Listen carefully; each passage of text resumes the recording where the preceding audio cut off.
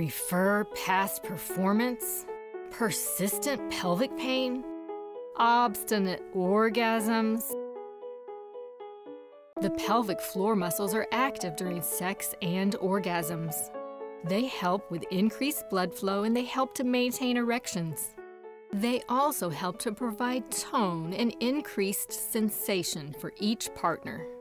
The pelvic floor muscles need to be able to lengthen and relax so that entry is painless, but also strong enough to provide satisfaction. If the pelvic floor muscles are shortened and don't relax, sex can be painful and it can be difficult to achieve an orgasm. Over 40% of women and over 30% of men have some type of sexual dysfunction. Pelvic floor therapy is the #1 recommended intervention for most pelvic floor disorders and has helped countless numbers of people reclaim their lives.